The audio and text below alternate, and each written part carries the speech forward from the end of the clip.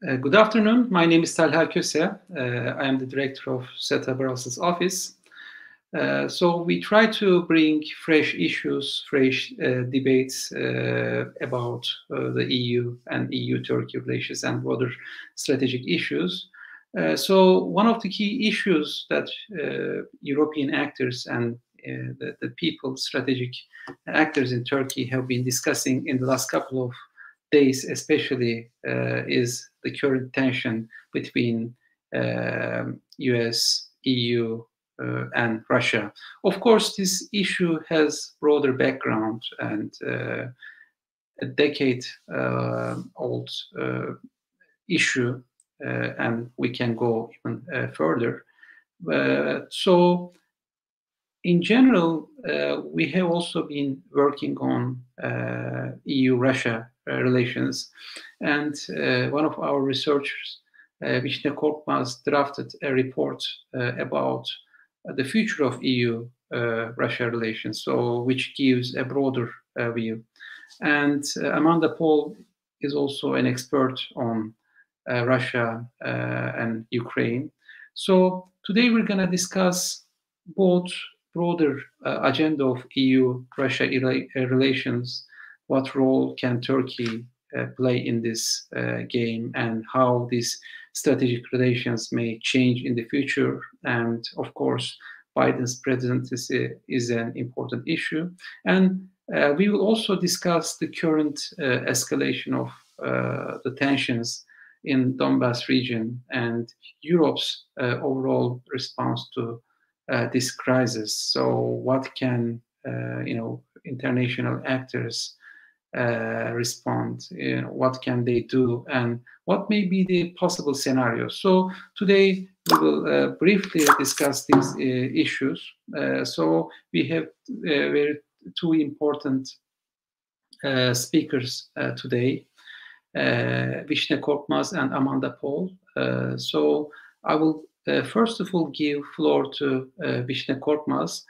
She will give a broader picture about EU-Russia relations, problematic areas and potential for cooperation. I would like to give a brief information about Vişne. So she's a professor at Nişantaşı University. She has been also vice director of Center for Mediterranean Security. She has given lectures in many universities. She has drafted a book about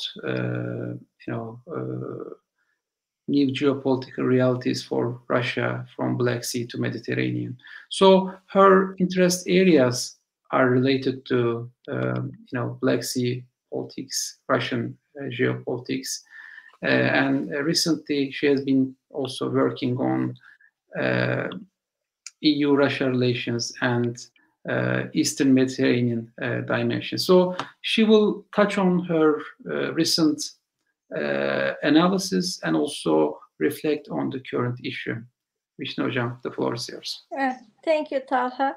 I want to thank, first of all, to you and SETA to invite me to this very timely panel related to future of EU-Russian relations. Of course, we are passing a crisis period in terms of bilateral relations. Specifically, the Ukrainian crisis can be accepted a kind of cherry on the top of the ice cream. If I wish to use more soft terms to this crisis, maybe I should start with a kind of not correction but reminder. The book that you mentioned is actually edited by Nurşin Ateşoğlu Güney. She thought that this last crisis between Russia and the West on Ukrainian issue can be accepted a kind of deterrence by punishment. Within deterrence by punishment logic. And I actually argue with her about this because I took the side more deterrence by denial logic. So, nevertheless, it doesn't matter whether it is deterrence by denial or deterrence by punishment. It is related to the current situation between the current stalemate between European actors, because they have no enough incentive and power to change, to create any kind of modification in the behaviors and in the habits of Moscow in the neighborhood of Europe. And also it is related to certain ambiguities about Biden's presidency's impact in the neighborhood of Europe again, in terms of how West adapt policies to balance Russian influence there. The panel title is actually very interesting. Business as usual model question mark, because this model is usually taken or referred as one of the traditional framework of the relations between European EU, European states and Russia. And I want to start with this. What does this model refer? This model referred the logic. Despite of disagreements on mainly strategic issues, parties, the EU, the Brazil, and Russia continue to have profitable economic relations. This was usually referred or cited by citing Schroeder's policy towards Moscow.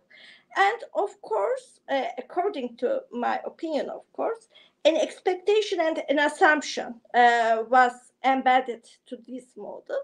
The expectation was very simple, actually. The Europeans, Westerners, throughout trade, hope to create a kind of change in the behaviors of Russia, in Russian assertiveness in the neighborhood of Europe, mainly. They also assumed that Russian assertiveness in certain crisis point would be moderate because of the strategic conventional weakness of Russia. Conventional strategic weakness of Russia, pointing out both military weakness of Moscow and economic weakness of Russia. However, today, after of numbers of crises we experience in the last decade, like Ukrainian crisis, like civil war in Ukraine, annexation of Crimea, what has Russian meddling to electoral campaigns of European numbers of European states, Russian meddling to internal affairs of the European states, or accusations based on this assumptions, cyber attacks, assassinations, attempt of assassinations, crisis in Belarus, accusation of spying, as we witnessed during the last couple of days between the crisis, Czech Republic and Russia, and harsh rhetoric used both sides towards each other. So we passed numbers of crises one after another. This expectation and this assumption related to Russian weakness and expectation related to changing prospect for any change in Russian attitude has not been valid actually anymore. However, and very interestingly, this does not mean either business as usual model change radically. Still, it did not change mainly because of two reasons, I think. One is related to Russian side and the other is related to European side of the story. The first, if we need to start with the Russian side, Russians do not want to lose European markets. They have not a diversified economy. They fight numbers of little wars in numbers of fronts. So they need money actually.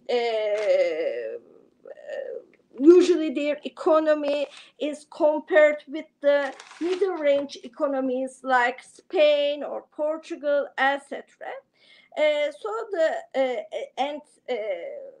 Russia has to fight in numbers of little wars, but beyond that, she actually has engaged in a kind of psychological warfare, and this psychological warfare and the actual little wars needed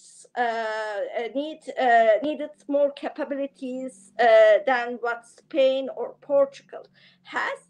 The long story short, Moscow needs to have at the same time access to European markets, while Kremlin has to continue to act in an opportunistic way to expand its influence in the European neighborhood. This act of opportunism is actually happening in two different fronts. On the one hand, Russia opportunistically expanded its strategic reach by exploiting Western indecisiveness and unwillingness to act. She is in Syria now, in Libya, in Karabakh. The situation in the transit states speaks out for themselves. Ukraine has been shattered. Fragile situation has been continued in Donbass. Separationists have been there, and in Belarus. Last operations actually prove that Minsk has no actual maneuvering space to continue its balanced relations between Russia and West.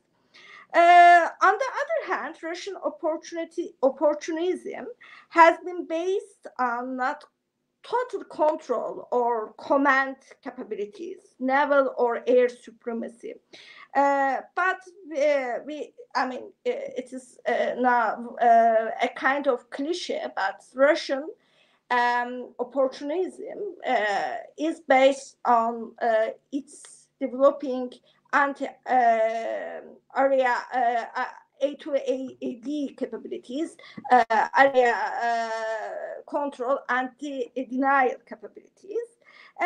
She has different A2AD bubbles throughout European neighborhood. One bubble is in Black Sea. The stronghold of this bubble is in Crimea. And due to the last crisis, we witnessed that Moscow is strengthened it with different capabilities, including anti-submarine capabilities, electronic jamming capabilities, air defense systems, etc., etc. Also, we know the importance of Black Sea Fleet for this A2AD bubble in the Black Sea. But of course, Black Sea A2AD bubble is not the only bubble that Russia has acquired during the last decade. One is in South Caucasus, and starting with 2008 war, Russia expanded this bubble. Actually, we can add the Hazar Flotile, the strength of Hazar Flotile, the maneuvering capability of Hazar Flotile. We can add Russian newly acquired and capabilities in the or maneuvering space in the Karabakh. We should also add Russian upper hand on Armenia there. So Russia has also South Caucasus bubble, and maybe we all remember that South Caucasus is one of the area that European Union once mentioned it or declared it as part of, as extension of its neighborhood. One bubble is in the Baltics. Its stronghold is in Kaliningrad. One is in Eastern Mediterranean. The base of this bubble can be accepted in Syria, but also Russian presence in Libya and elsewhere in Eastern Mediterranean also strengthen or support Russian area defense, area denial capabilities in Syria. When we look this picture, starting from Hazar, started from South Caucasus to Black Sea to Baltics, then to Eastern Mediterranean, we can easily have a perception that Moscow is encircling Europe, which is actually not totally true. Yes, we can give certain rights to this point, but it is actually a semi-true perception because of many numbers of reasons. First of all, this strategic presence of Russia are in form of, and we should not forget it, are in form of A2AD capabilities. So they are very limited, though they are effective, they are very limited, and they do not based on complete denial. Instead, denial of the rivals to access to these bubbles or areas. Instead, they generate fear of casualties, fear of costly confrontation, and limited but very costly escalation. So actually, these bubbles, these capabilities, on the one hand, are dependent on psychological fear behind of capabilities. Psychological fear, fear of escalation, fear of confrontation, and fear of cost. According to some scholars, actually, to use these fears, Russia used psychological and asymmetrical instruments range from hybrid war to electronic jamming, to supporting extremist movements, to assassination, etc., etc. And if we return back to our first assumption related to Russian European business as usual, on the one hand, Russia tried to do business with Europeans because she needs to do so. She needs money, she needs have access to European market. But on the other hand, Kremlin uses all these terrorizing instruments to create an image that or to announce a warning that do not dare to question the effectiveness of my A2AD capabilities in your neighborhood. So this is not very easy job, even for Moscow. Moscow use it, Moscow has to use it because she has limited capabilities, actually. But the guaranteeing or keeping the balance between these two ends is not very easy thing for the diplomatic or political. If we take into consideration diplomatic and political side of the story, and this point brings us to European side of story. Numbers of scholarly articles during the last decades have been actually written, dedicated to the answering the question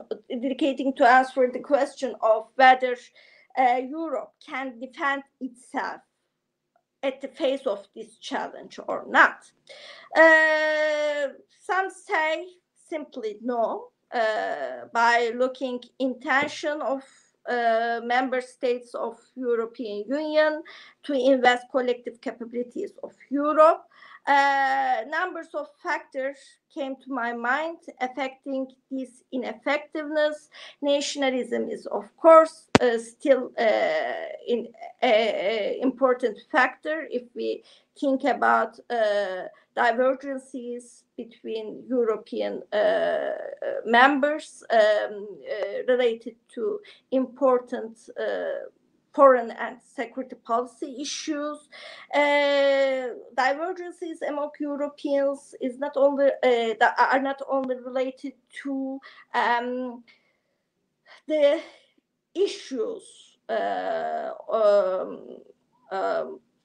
foreign and security policy issues. The divergences are also related to their capabilities, their intentions to spend money on their defense. And from here, I want to come to Russian energy equation, because one of the important issues on which different kind of divergences emerge is related to this issue. Energy issues are never so simple. They always complicated, because there is financial side of story, there is economic feasibility side of story, there is story related to diversification, etc., etc. And to understand how this energy issue or energy relations with Russia is complicated for the European actors, looking to Nord Stream 2 project or Balkan Stream is enough, I think.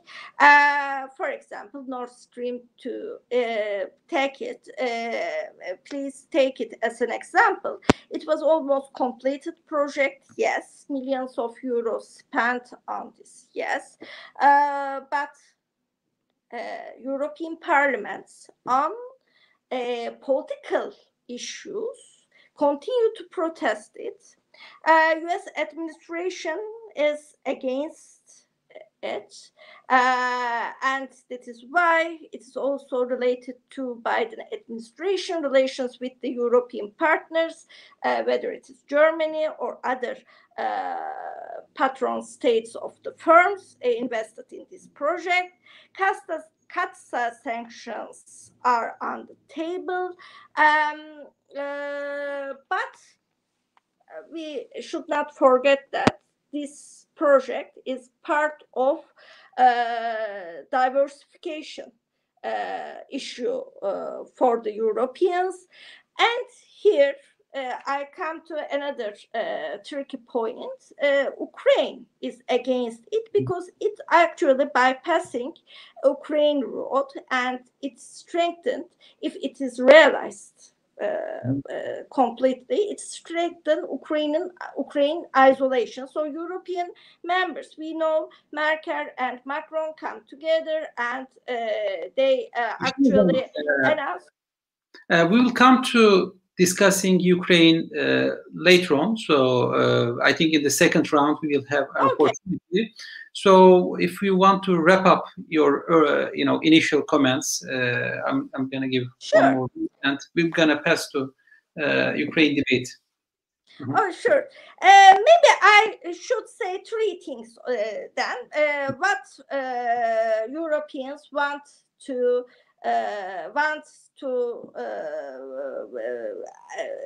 realize in terms of Russian-European relations.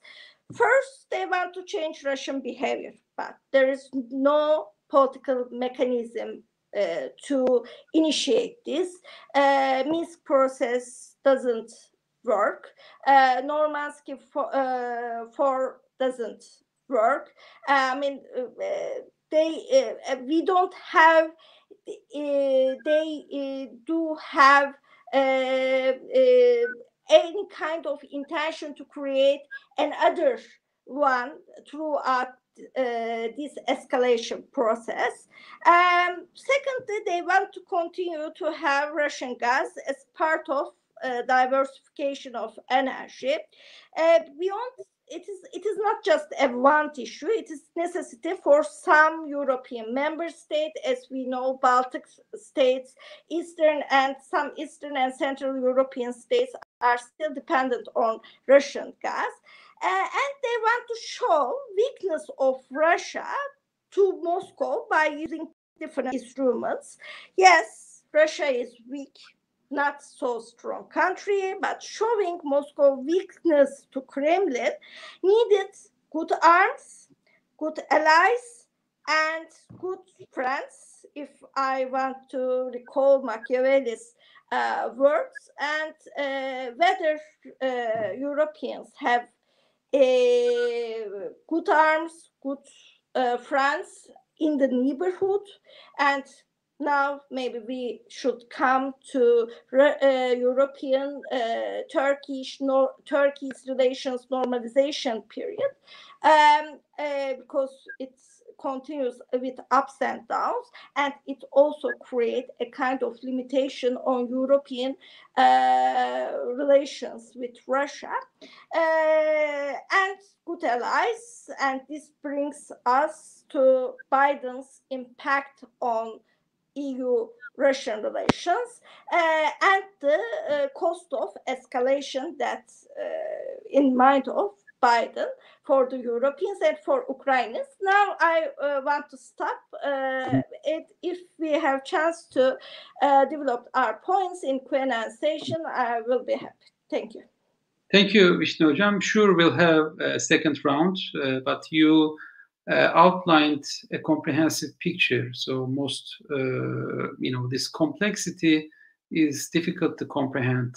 I think, as you mentioned, both parties are playing a game, but there is no overlap in the game. So, and they don't actually speak to each other. So interestingly, and they both think they are very effective. So if you ask from both sides, it looks the same picture. So I would now give the floor to Amanda Paul.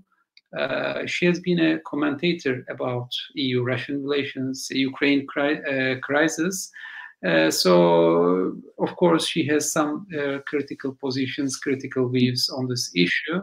So I will let Amanda to comment on EU strategy, weaknesses and strength of this strategy, and how effective can this strategy with the addition of Biden's perspective may be a game changer in relations with Russia. I'll give a brief background about Amanda. So Amanda Paul is a Senior Policy Analyst in the Europe with World Program at EPC. She has well-established expertise on issues related to Turkish foreign and domestic policy, Ukraine security and conflict resolution in Black Sea region, Russian foreign policy and former Soviet space, Eastern neighborhood. So she had also experienced International Center for Policy Studies in Kiev. So she has been commenting on those issues we follow. So Amanda, what do you think about if you from the Brussels? What is seen effective? What are the outlines of the strategy, and is this strategy really working in managing the balance with Russia? Thank you very much, Talha, and thank you to SETA for inviting me to speak today. I'm basically going to give a short overview of how I see the EU's relations with Russia, and then I will say a few words about the current crisis at the Ukrainian-Russia border. I think any of you who've listened to President Putin's annual speech that he did earlier today can understand that he is on increasing tensions between the EU and the US, and these tensions are already under strain. I mean, he's talked about how the EU and the US shouldn't be provoking Russia, shouldn't get into the hairs of Russia, otherwise there are going to be consequences. So he is trying to set the picture that there's a new crisis that's being wrought between over the sort of Ukraine-Russia border, but this is that's being, you know, pushed by the side of the EU and the US, which we all know is a pack of. But this is what the Russians do. They're good at selling these sort of propagandas. But I think this situation demonstrates that the relationship is very strained. It's antagonistic. This is business as usual, and it's nothing new. Now, if we go back to January 2014, you know, time ago, in Brussels, EU leaders cancelled a dinner at that time with President Putin. He was there for the EU summit. The EU leaders were trying to, oh, there's no business as usual with you, Mr. Putin, because of the putting on Ukraine to reject closer ties with the EU. Of course, that was around the time when Ukraine's former president Yanukovych had pulled out of signing an association agreement with the EU, and it was the beginning of the Maidan protest. Russia was very much opposed to Ukraine having closer to the EU and pressurized Ukraine. They wanted Ukraine to become closer to Moscow. And this was the sort of response from the EU. This was their policy. We won't invite President to dinner. Did Putin care? No, of course he didn't. He went on to send green men to Crimea, to subsequently annex and occupy Crimea, and then to instigate the war in the Donbass, which is still going on today, and then trying to blame it onto Ukraine by using, you know, what the Russians love to use. It's called plausible deniability. So I would say that there's no business as usual, but no business as usual has become business as usual with the Russians. But even when we go back to before 2014, you know, relations then were, you know, very tricky. I mean, the 2008 Russia-Georgia war, with Russian tanks coming quickly to a stone's throw of Tbilisi. But back then, I mean, the EU, the US, seemed to, you know, have decided this would be, you know, a one-off mistake by the Russians. You know, they wouldn't do it again. So they decided at that point to give Russia another chance. I guess we all remember the famous reset button, which was, you know, inscribed with, you know, the wrong Russian word in the first place, being delivered, I think, by the Secretary of State to the Russians. Unfortunately, that reset never happened. Now, developments in Ukraine have basically took relations to rock bottom. And if we look at what's happened in between, for example, as was already mentioned actually by Vişne, carrying out disinformation campaigns, cyber attacks, assassination attempts, some of them successful, some of them not, being carried out domestically and abroad, election interference, a crackdown on political opposition, and of course the most recent disastrous visit of EU foreign chief Josep Borrell to Moscow, which ended with him being humiliated by Foreign Minister Lavrov.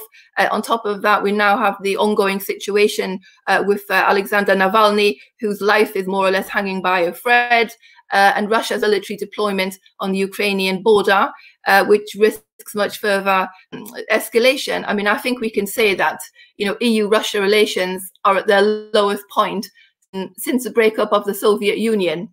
And I don't see any chance of changing soon. We've seen that Russia has absolutely no problem flouting international and causing disruption to achieve strategic objectives. Strategic objectives, no matter what the cost, are a priority for Putin and his revisionists, whether that be in the EU's eastern neighbourhood, in the Middle East. This is not going to change. The Russians' leadership at the moment will continue to undermine EU stability and security when they consider that their strategic objectives are at risk. And this, of course, includes Russia viewing the democratic transformations in the EU's eastern neighbourhood, let's say eastern countries, you know, as a threat. Russia doesn't accept the sovereign choices of neighbors, because the problem is one day the Russians themselves may look to Ukraine, Moldova, or Georgia, or some of the other countries and say, wow, look, these countries have democratized, they have a proper rule of law, they have proper, respect for human rights, we need to get that into Russia. This is not what the Kremlin desires. So, a priority of Russia to undermine these changes in the EU, say this is the fault of the EU, we have these tensions because you're forcing these countries to you. And this is just not true. The EU is not forcing any of these countries to be part of Eastern Partnership or to choose a European path. This is a free of these countries themselves. But still, while we see that the relationship between Russia and the EU is difficult, they do cooperate. They cooperate really in all of areas, space, science, technology, education, environment, sport, the list goes on and on. The problem is that the EU has failed to carve out a real strategy or a credible, proactive policy for dealing with Russia. Now, since Mrs. Mogherini, the previous foreign chief, when it was her time in office, the EU came up with these 5 guiding principles for relations with Russia, which were basically full implementation of the Minsk agreement, closer ties with former Soviet neighbors, strengthening resilience to Russian threats, and selective engagement on certain issues, and also people-to-people contacts. Now, unfortunately, it proved impossible to implement this set of principles, particularly the full implementation of the Minsk agreement, which is basically further away now than it probably was in the aftermath of the war in the Donbass. And more recently, Mr. Borrell has come up with this push back, contain and engage slogan. Frankly, I still really don't know what that means. Probably most people don't know. And so far, I have to say, I don't see they was doing much pushing back. Particularly the most recent example would be, the development around the border with Ukraine. So now we need to ask the question, why can't the EU come up with a really good policy, a united policy, a constructive, proactive policy towards Russia? Now, the first is, which was already mentioned, that they don't have a common approach, with the exception of sanctions, which is unique actually. There's probably a unique example of when the EU member states are able to pursue one objective. And this came about because of the horrendous activities that Russia carried out in Ukraine, particularly the down of this jet over the Donbass. I mean, this was really a breaking point, I think, where the EU member states really realized they had to come together and come up with a robust response. And even though some member states today would like to see some of those sanctions lifted, they've managed to hold together. And this is important because it shows that the EU has unity.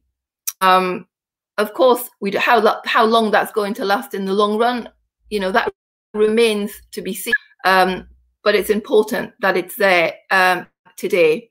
The way that member states view Russia also is very different. Some view Russia as an important partner, others view it as a security threat, others view it as important to their security. I mean, there's a long list, and this makes it very difficult sometimes to get agreement on things. As was mentioned before, the Nord Stream pipeline is the most obvious example, with some member states vehemently opposed, but Germany still sticking to its guns and going forward, even at the risk of US sanctions. I mean, the Americans have a very tough approach on this pipeline, much tougher than what the Europeans is.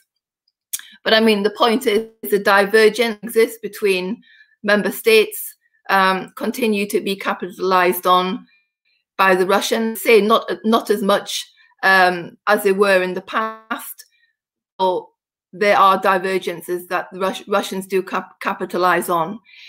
And also another important point is that Putin or the Kremlin just absolutely does not want to change his foreign policy or his domestic policy. So in fact, I don't think there's anything that the EU or anybody else could actually do at this point. Perhaps not even the Chinese. Maybe they're the ones that the Russians have respect for. But I mean, he doesn't want to change. Putin, you know, and not only Putin, you know, many other of his cronies consider Russia to be a really great, and the Kremlin wants to shape the world. It doesn't want to be shaped by the EU or any other actor. It doesn't want to be dictated to. And certainly Russia's leadership today doesn't want to become like Europe. It doesn't want to model itself on a European member state. That's probably, you know, very far from his ideal. So the Russians, Putin has no interest in at all really in what EU leaders, and when I talk about EU leaders, I'm talking about, you know, Charles, Borrell or von der Leyen really have to say. He remains with national capitals, and this is where policy is shaped. Also, I mean, this was a trend that Russia started, you know, let's focus on national capital. It's about EU bureaucracy, but it seems to have been copied by, you know, a number of other countries now. So I would say that Russia has really no intention of changing course for the time being, probably not for any time that Putin is in power, and that could still be quite a long time. They're not interested in building a more constructive relationship with you. And I think that European Union should have no illusions about Putin, you know, disappearing or crumbling anytime soon. I know that these massive protests in Russia because of Navalny, and there's protests going on, and I believe there's going to be a new huge protest. But protests, for many different reasons that, you know, I don't have the time to go into, aren't going to bring down the Putin regime, the Kremlin, anytime soon. So don't expect there to be any, you know, suitcases being packed in the near future. I mean, despite the fact that, you know, Russia faces huge socio-economic challenges, they're very resourceful. They still have a huge fund of money of billions and billions from their oil riches they have kept hold of for many years. This money can be dispersed whenever it's necessary to the population, to, you know, to sort of tamper down feelings of unhappiness. So they do have resources, and they're resilient and could remain in power for for several years to come. So it's really up to the EU to develop a more robust approach. Now, I just want to say, you know, a few words about the situation on Ukraine. I mean, I think it's an extremely worrying situation that we now have. I mean, reportedly, at least 1/10 of the entire Russian military are reported to be at the border with, or in occupied Crimea or around there. You know, doing, you know, field hospitals, you know, artillery and supply. I mean, the Russians still claim it's for a big military exercise, but I mean, I don't think you need some of these things for a military exercise. The Kremlin still continues to, you know, say that Ukraine is preparing for war, that it's looking for a military into the Donbass conflict, and that NATO and the United States are conspiring with Ukraine to retake Crimea. I mean, this is absolute rubbish. This is lies. And this is, again, you know, nonsense being spewed out of all of the Kremlin's different propaganda machines and tools and robots. And I would say that this anti-Ukrainian propaganda hasn't been so high since 2014. I mean, this is very worrying. I mean, personally, I don't think that Russia is going to launch a full-scale military operation. That isn't normally what Russia does. Russia tries to, you know, show a situation on the ground that it can sort of justify to itself that it needed to intervene. And it does this by trying to provoke Ukrainians in one way or another to justify a military response from the Kremlin, which it blames on Kiev and the West. I mean, this is what it did in the first place in Donbass the last time. It'll say, oh yes, the rights of Russian minorities are under threat. You know, we need to in and save them. So we've seen this. We've seen how Russia's done this before, and we've seen it do it quite, let's say, quite successfully, if I can put it that way. I mean, the one time where it didn't use that tactic was when it annexed Crimea. I mean, it just went in and did it, and then justified it by saying we needed to do it because of this, that, or the other. But I mean, this is why I don't believe that Russia will launch a full-scale military operation. But then you could ask yourself, you know, why is Russia doing this now? I don't think anybody has a real answer to that question. I mean, is it to test the Biden administration? It could be. Could it be to reinforce its position in the Donbass? I mean, the actual process of conflict resolution has sort of hit a brick wall. So the Russians could perhaps want to be, let's say, digging down and doubling down on their presence in that region. Is it to secure water resources for Crimea? Is it just to show that Russia won't listen to US pressure or doesn't fear American pressure? Or maybe Russia, you know, just wants to demonstrate that it should still be the #1 adversary of the West, and not China, which has moved up to take that place. I mean, it can be any one of those things. Putin uses unpredictability as one of the tools to keep the West off balance, and use Russia's time. The slogan "plausible deniability" is something that it uses all the time. But I mean, now if we look at what the EU is actually doing about this, I mean, I can't say it's doing very much. I mean, so far the EU called for de-escalation, but apart from that, and of course continuing to support Ukraine's territorial integrity, there hasn't been very much else said. I think that again, there's probably some differences between, you know, EU member states. At this point, some member states would like sanctions already to be put on Russia, but others have this wait and see approach. You know, the wait and see approach is never really the good one. I personally think that Europe needs to make it clear to Moscow, first of all, that it won't accept Russian propaganda about states' intentions as reasons of war. This is nonsense. And European leaders should also be publicly calling out Russia for the lies that it's telling about Ukraine and the plans of Ukrainian leadership. Ukraine needs all of the support it can get from all of its allies at the moment. I also believe there's a good reason that they should already be preparing, you know, a plan of action just in case some sort of military situation does occur. It should, of course, be done in cooperation with the United States, but also with the UK, with Canada, and other important partners in the event of military aggression.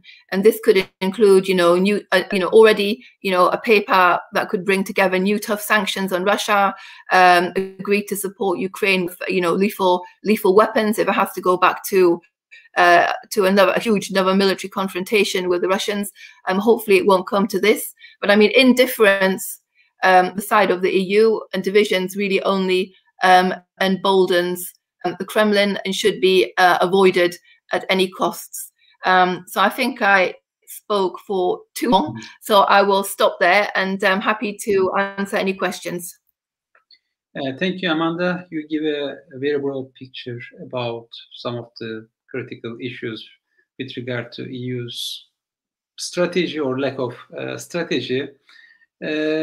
Sure, I mean, we have more questions than, you know, the beginning of the panel. So I will start with Amanda, because it is connected to this recent crisis in Ukraine. So, I mean, I've been following the you know, talks, you know, diplomatic you know, maneuvers of the leaders in Europe and in Russia. So as we see, they don't speak to each other. I mean, they say whatever they want to say on their own terms and on their own you know, understanding, and they don't seem to be responding to each other. So this is a bit worrying because it seems that there is two different games here. So Russia feels militarily quite comfortable, and with that comfort, wants to push forward its her own agenda. Whereas Europeans, I think, exaggerate the role of economy in this issue, and Putin doesn't seem to be concerned about his own image. So, I mean, under these circumstances, how effective do you think can Europe and also transatlantic alliance be effective without putting more military presence, without military, personnel and resources? But so, to what extent they can be successful without pushing? And if they put more military, then it fits better to Russia's game plan. So, what do you think about this? So, without military, Russia does not necessarily talk to Europeans in their own game. But if they put more military presence, then it would also fit to Russia's game plan. So, how do you see the situation? I mean, is this a trap?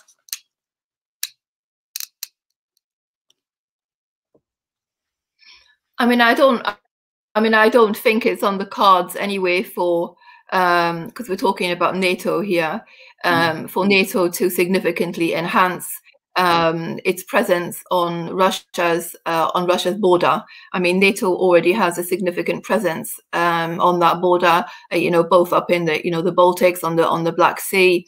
In Germany, there's there's tens of thousands, hundreds of thousands of troops.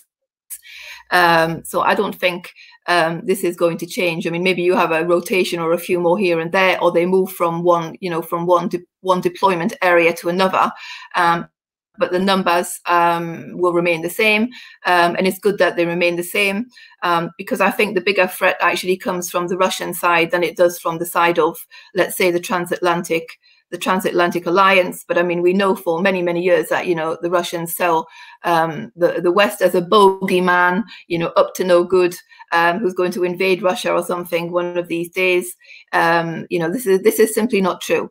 I mean, I support dialogue, ongoing dialogue between Russia and the EU, and that there is dialogue, not as much as there was in the past. But I mean, on the areas that I mentioned before, there is dialogue. But I mean, there's no point in just sitting for the sake of sitting and not having any sort of positive or even partially positive outcome. I mean, there's been many efforts from the EU side to try and change the dynamic. I mean, the last effort, and as far as I know, it's still going on, was the one by President Macron. And he had several encounters with President Putin. He wanted to reset relations between the EU and Russia. And actually, some in the EU thought that President Macron's policy was going too far, given the fact that at the end of the day, the Russians are still, occupying Crimea. The conflict in Donbass is still gone. The Russians haven't met the criteria that they need within the framework of the Minsk agreement. Also the EU and Russia have contact on some other areas of mutual interest, for the Iran nuclear deal, the JCPOA. They are in dialogue vis-a-vis that, with an interest on climate change, and on other issues. The same with the United States. But I mean, now the vision of the EU, I mean, it's like poles apart.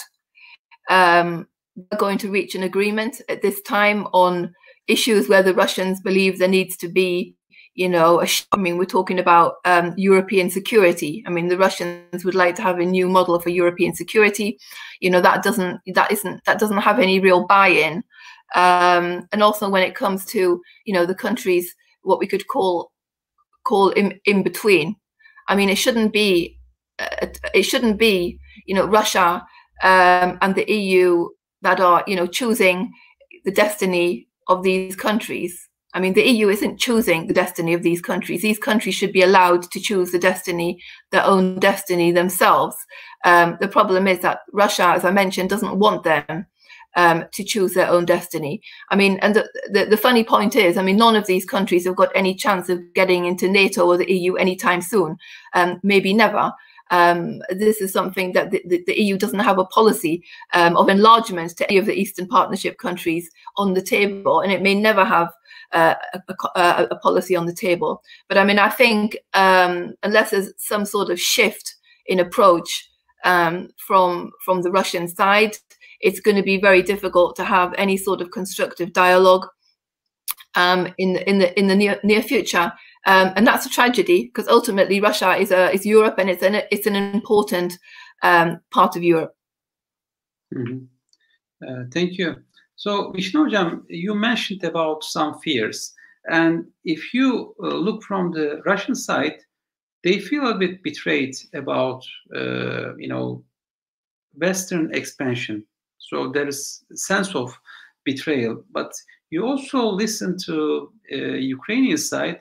They also feel betrayed because they give up their nuclear program, they give up some of their strategic arms program, and in return they didn't get NATO membership and EU membership. So there is both sense of betrayal and also betrayal from EU and also the NATO. So I mean, how far do you think these grievances, can affect their policy lines? And do you see more aggressive response of armament from the Ukrainian side, and also to what extent these grievances change Russia's strategic posture, long-term strategic plans? I mean, can this be really satisfied? I mean, of course, yes, there are some grievances, but if you look at the Russian diplomacy, it's quite realistic. So, I mean, to what extent emphasizing some of the grievances, taking into account the Russian grievances, can help to reduce the tension? Do you think there's potential there? And also, what may be some tools to address grievances of the Ukrainian side? They really feel also betrayed.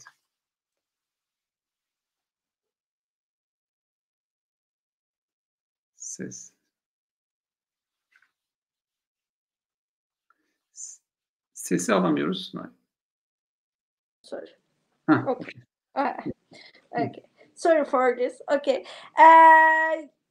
Some of your questions are very interesting, actually, especially whether is there any point for the satisfaction of Russia. Yes, you are right. Russia felt that after the Cold War, felt that it was encircled by Western institutions, instruments, ideas, etc., etc., and she felt this encirclement because she also she was very much aware that she had certain strategic weakness, conventional weakness, technological weakness, and she exploited Western divergences, ignorance, strategic negligence, whatever you say, in Ukraine, in Syria, in Libya, etc., to engage this A to AD notion to its strategic doctrine. But though Russia seems to be very successful in engaging A to AD warfare, we should not forget that Russia is very tired state, actually. She is overstretched now. Yes, you mentioned economy in terms of, when we compare the economic loss to the strategic loss, yes, strategic growth as a reference point is always more important than economic loss or economic negative prospect. But economy still matters. It was the basis of the power generation. So you cannot actually ignore this side of story. Russia is overstretched. Russia is tired. And for example, Amanda very rightly mentioned that Russia has to undermine the change in its internal affairs in her neighborhood, and this undermining process also needs efforts, needs time, money, and actually she turned to be very busy where some other developments happen. Sanctions, yes, did not change Russian behavior, but damage actually Russian economy.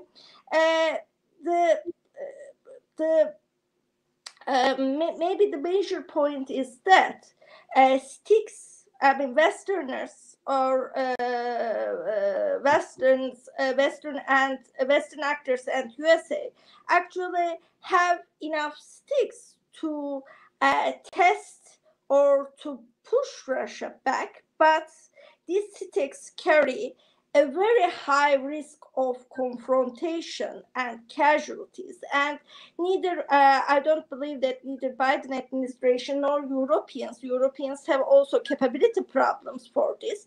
Biden administration, I don't expect anything from the different from deterrence game. So sticks available in the hands of Westerners, but now, apart from testing limits of Russia, they seem to be useless. So testing this crisis can be interpreted as also testing efforts for both sides, because Biden administration announced what U.S. is coming back. So USA wanted to show its presence with sticks, yes, but I mean, full-heartedly commitment to this kind of backing story needed more than a show or more than a theater, let's say. So what we have? No constructive dialogue, yes. Maybe we don't need constructive dialogue. No de-escalation mechanism. Yes, de-escalation mechanism could be very helpful in this crisis, but we don't have. But the escalation should be taken under control, because it is very, very risky for not only Ukrainians, but also Europeans. Turning Ukraine as a place of, if we're talking about not Crimea, but Donbass, turning Ukraine to a place or to an environment of proxy wars will will create very, very negative impact for the Ukrainian security, yes, but also it creates a very negative impact for the European security.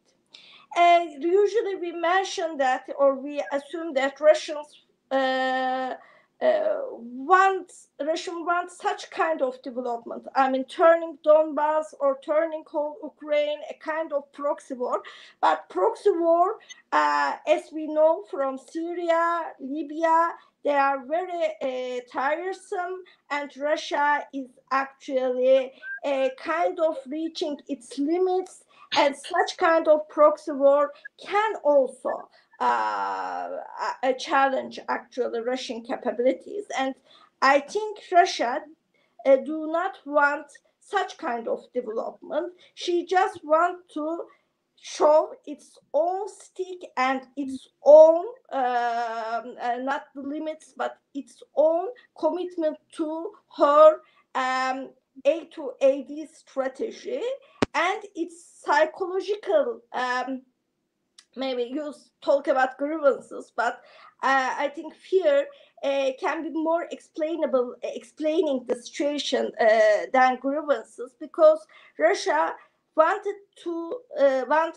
not to lose this fear factor, using, I mean, one after another, her assertiveness in different fronts, and Westerners and Americans actually keep their silence on this assertiveness, and Russia wanted to create this kind of image. Next step again will be resulting in another silence in the Western side. So if she lost this kind of fear factor, this kind of advantage, then, I mean, one of the pillars on which this A2AD capabilities depend on can be lost also for Russia. So I think this the two types of deterrence game actually played by different sides, by Westerners and Russians, but the escalation actually can happen very easily, because, as you say, there is no talk among each other, and they can interpret their movements from different by using different. I want to turn to Amanda about this issue. I mean, Amanda, do you agree that really Russian side is overstretched, and the Europeans are calculating that, you know, Russia involving in lots of unnecessary tensions will eventually give up? Is there a strategy behind this policy, or is it just a, you know, inertia?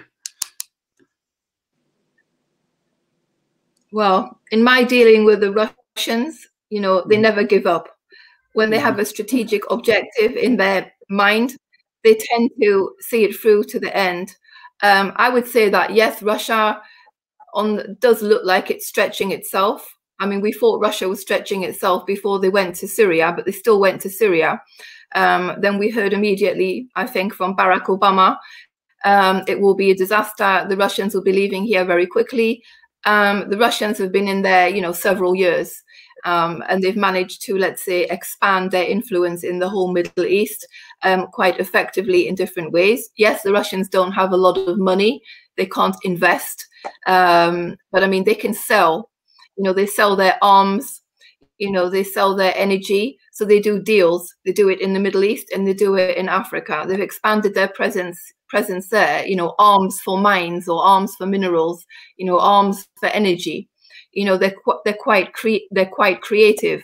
So I don't say that we're going to see a significant, you know, drawback, if I can use that word, of Russia anywhere. I mean, if anything, Russia is, you know, boosting its presence. I mean, they've just, you know, deployed this peacekeeping mission into Nagorno-Karabakh, in addition to the peacekeeping, if you can call them peacekeeping, in the operations that they have, you know, throughout that region. You know, they've transformed Crimea into one huge Russian military base. That's what Crimea is this day, a military base that's a peninsula that's devoid of any sort of human rights. It's become a human rights black hole. You know, as Vişne has pointed out, you know, they have these strategic bubbles all across the, you know, the Black Sea to the Caspian. They have a network of different military bases and strategic areas. They've expanded themselves in a way possibly that people in the West didn't imagine. But I mean, just to come back to Ukraine for a moment. I mean, the Russians have a strategic objective in Ukraine. It's the same objective they've had at the beginning, and that is to always have a say in Ukraine's foreign and security policy, to have a voice that will prevent Ukraine developing or becoming integrated to the Euro-Atlantic institutions. This was the objective right from the beginning. This was why the Russians made President Yanukovych ditch the association agreement, and this approach continues to today. You know, ditto for Georgia. And personally, although many people might not agree with me, you know, I think that the approach, particularly from NATO, actually, of promising Ukraine and Georgia a seat at the table, but then not actually delivering this membership action plan, is the wrong approach. I think that we should get rid of this sort of grey zone and actually, you know, make this commitment, say you have a membership action plan, you know, as from today. You know, we need to be strong, because it looks at the moment as if we're giving the Russians a veto on membership of this organization. And this is really the wrong approach to have. And the reason why the conflict in the Donbass hasn't been resolved, because we've been talking and talking and talking for years now, since 2014, you know, to find a solution to any conflict. And by the way, this conflict should never have happened in the first place. You know, I visited Donbass a lot of times. There was never any trouble there. It was just something that was cooked up. But I mean, it takes a constructive, compromising approach. And Ukraine, of course, I'm not going to say that Ukraine's always the perfect and most constructive partner, but I mean, Ukraine is the victim. Ukraine is the victim in this picture. It's the Russians that, you know, violated their territorial integrity, you know, put their proxies there and carry out this war until today, you know, violating the ceasefire and whatnot. I mean, let's not forget, you know, that the Russia of today is a country that doesn't think twice about violating international law, about changing the borders of Europe, or about poisoning individuals, and in some case leading to their death, just because it doesn't like them. You know, this is the sort of country and leadership that we're dealing with. And I don't think this is going to change. And this makes it extremely difficult to deal with President Putin and the rest of the guys in the Kremlin. Mm-hmm. Thank you.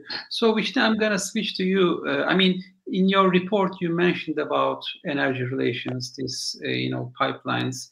So if we go back to 2014 and compare to today, I think the dependency on Russian energy is in decline. And if we consider European countries' investment of renewable energy, I think in the future, this will decline even further.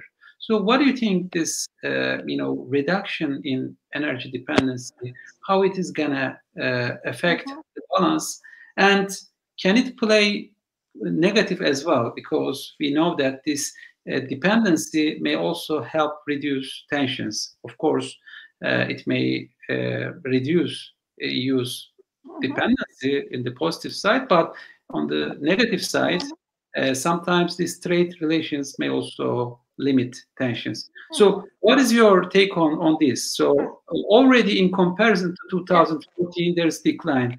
And how are we going to analyze the situation? Yes, you are right. Market conditions have been changing. Now, LNG is on European market. Even American LNG, shell-based LNG, is on market. Azerbaijan gas, Hazar gas is in market. I mean, these renewables since 2006, 2008 green paper, Europeans try to increase the share of renewables in their energy equations, and they succeeded. They succeeded a lot in this regard. So yes, the market conditions have been changing, but not this actually did not change one issue. Some European Union members, dependency on Russian gas. Still Baltics, still some Eastern and Central European states. So even if we take the Western Balkans, they are not part of European Union, but they are actually located in the neighborhood of Union. So we can add them to the story also. Their dependence on Russia is continuing. So yes, the market is promising from one perspective, but from another perspective, it does create any tangible change in terms of Russian European Union energy relations. Even in 2014, Western European countries had a kind of asymmetrical dependency in terms of their relations with Russia. Take, for example, German case. I mean, Germany, France, all the Western European countries, actually, their dependency on Russian gas was not on equal base with the Eastern and Eastern Central European and Baltic states, even at that moment. Today, this divergence in the European Union between those states dependent on Russia and those states having more luxury, more divergences in their energy portfolio is still continuing. And I want to add one more thing. Yes, today we have Green Deal, we have renewables, we have diversified routes in Europe. And some of these routes actually put on the table by Russia itself, Nord Stream, Balkan Stream, etc. But energy independency, or more or less dependency on Russian energy resources, needed more than these things, more than this prospect, needed more integrated, more coherent energy policies for the union members. And when we talk about more integrated infrastructure, for example, energy infrastructure, this needs money, investment, and intention, and also commitment. So, for example, take Bulgaria. Usually, scholars accuse Bulgaria for her close ties with Russia, but I mean, Bulgaria has to buy gas from Russia because she has no other alternative. Even Europeans know this situation, and the other alternatives may create further disadvantages or negative effect for the union, whether it's environmental effect or economic effect. They actually close their eyes to certain relations between Bulgaria and Russia. In order to, complete all this picture in terms of European Union policies, Europe needs time, management, good management, less divergences, and money. And the money is really important because, yes, some European members have money to invest their own national projects, but in terms of union, we can see the gap within among the members, and this created further cracks that can be easily exploited by Russia or by other external players. Trump administration also exploited them to both access to both to have access into market, defense market, energy market, etc. So it is not only related to Russia, but Russian story is continuing today despite of the changes in the market. This is important thing. Mm-hmm. Thank you. So, Amanda, I will give all of you, both of you, the last word. So we have to wrap up. So, what are your suggestions about de-escalation of the situation without capitulation from the European side? So, without,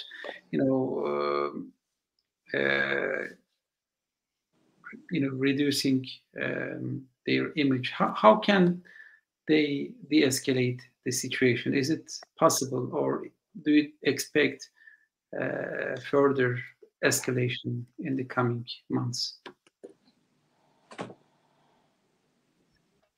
I mean, if you're talking about EU-Russia relations generally, I honestly don't think there's very much the EU can do to improve this relationship for the time being. I think they're just going to have to be more or less, you know, I wouldn't say silent, but I mean quite low key, because I mean trying to have any sort of constructive dialogue with the Russians at the moment, it's just so difficult because each side is looking at things very differently. I mean, obviously, if the worst case would happen around Ukraine, and there is an escalation that leads to a military confrontation, you know, the European Union must boost its support for Ukraine, and it must take further measures towards Russia. And this should include much tougher sanctions, you know, sanctions that target those people close to Putin and some of the other high-level people in the Kremlin, but also, you know, do more things in the European Union itself. You know, let's try and crack down on some of these corrupt, illicit money flows in some member states. I mean, I can no longer talk about Londongrad because the UK is no longer in the EU. But I mean, in some other countries, you still have a lot of oligarch money floating around. And also, you know, more measures could be taken to beef up Black Sea security from the side of NATO. I mean, we've seen already in the last few days, I mean, the UK and others have, you know, increased their presence in the Black Sea. But I think in the dialogue more generally, I think they're gonna just have to give time and space for things to improve. But because I just don't see that happening for the time being. Thank you. I mean, my last question to both of you. Turkey have a difficult balance. So, of course, deep relations, economic relations, and, you know, certain cooperation areas with Russia, and also strategic cooperation with Ukraine. So what are your, you know, what do you think, you know, Turkey should play? You know, what role do you think Turkey should play in this game? Who starts? Me? Yes, and I'm also asking. Okay. So let's start with Vişne Hocam, and we will conclude. Okay, thank you. I mean, Turkey, I think did a good job in this regard because Turkey's position is very delicate. I mean, she tried to control a delicate balance. Not only between Ukraine and Russia, she has good relations with both of them, but also she is member of NATO. So Black Sea balance of power is important for her and for her transatlantic ties, of course. But as Amanda mentioned that, I mean, NATO deterrence functions very well actually in Europe. In terms, I mean, NATO strengthened its presence in European continent apart from Turkey, to other states are NATO members in Black Sea. So I mean, NATO have actually access to Black Sea region. So I mean, NATO deterrence on the right track. But this does not change the fact that the situation is delicate and fragile, and it is why Turkey underline 2 points, I think, very important. One is territorial integrity of Ukraine, because as it is mentioned here in this panel, annexation of Crimea and the civil war in Ukraine, let's say civil war, is against, especially annexation of Crimea and the Russian aggression towards Ukraine is against international law. So, pointing out this, Ukraine position as victim of aggression is important. and this should not be mixed with other policies. I mean, pushing Ukraine too much, provocating Ukraine too much towards Russia. And apart from this, Ankara actually warned the parties that she does not want to see another Libya, another Syria in Ukraine. That is why she actually suggested de-escalation and control of escalation, dialogue, and especially she underlined the need of regional de-escalation mechanisms for the regional solutions. This point is very important because, yes, Ukraine is victim and Russia is assertive, etc., etc. But the game, if the game keeps on as deterrence game, then there is a risk for Ukraine for the further territorial loss of Ukraine, and that is why escalation should be under control. And we know the situation in international law, so the dialogue and de-escalation mechanism should be based on this. I think Turkey's position in this regard both strengthen its own balanced foreign policy objectives towards two states, but also she has balanced approach in terms of her NATO membership and continuing power balance in Black Sea. Thank you. Amanda, thank you, Vişne Hocam. Amanda, my last question to you. What does Brussels expect from Turkey? What kind of role do they expect Turkey to play in this game? Is there a specific, expectation, or what do you see the situation? I mean, I don't think that the EU is really focusing on the role that Turkey is playing, vis-a-vis Ukraine.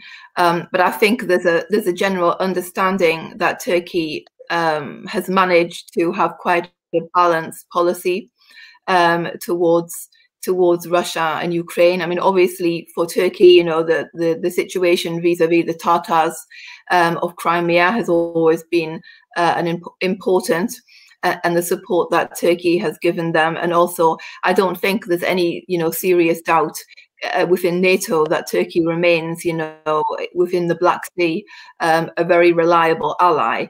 I mean, Turkey has always, Turkey doesn't want to see the Black Sea dominated by the Russians. I mean, back in the day when the Russians and Turkey weren't getting on very well after that jet shoot-down incident, I think President Erdogan made quite a lot of statements saying, he didn't want that to become a Russian lake.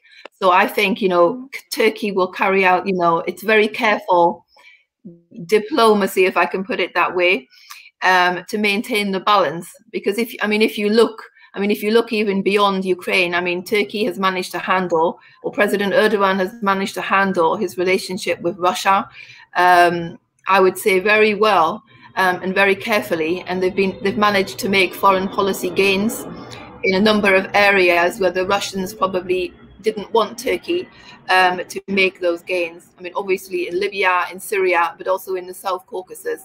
So I think they've developed a sort of pragmatic relationship. Each one probably now values the other one as much as they probably still really don't like each other that much. But they've managed to compartmentalize, their differences over, what they can gain together. So obviously the Russians probably aren't that keen on Turkey selling, its drones to the Ukrainians, but I mean, they will live with it because the Russians have invested a lot in this relationship with Turkey. They want to keep maintaining it because they know that this closer Russia relationship annoys the allies of Turkey, you know, the West, the United States, the EU. It drives a wedge in it, and we've seen that, you know, on the issues that we know very well, the S-400s and whatnot. But I mean, on the Black Sea, Turkey's always had a careful approach, and I will imagine it will continue to do so. Thank you. So as we see, the complicated issue only got more complicated, I think, in the recent escalation for both Europe, for Turkey, and the other actors. So it means that we have to reflect and try to understand this process even deeper in the coming days. So I would like to thank a lot for Korkmaz and Amanda Paul, and the people who follow us from YouTube, Facebook, and different social media. So hopefully we will see a better situation, de-escalated situation in the coming panels. But I think this will keep one of the spots of our discussions in the coming weeks. So hopefully we will see a better, situation. So I would like to, as I said, I want to thank all of you.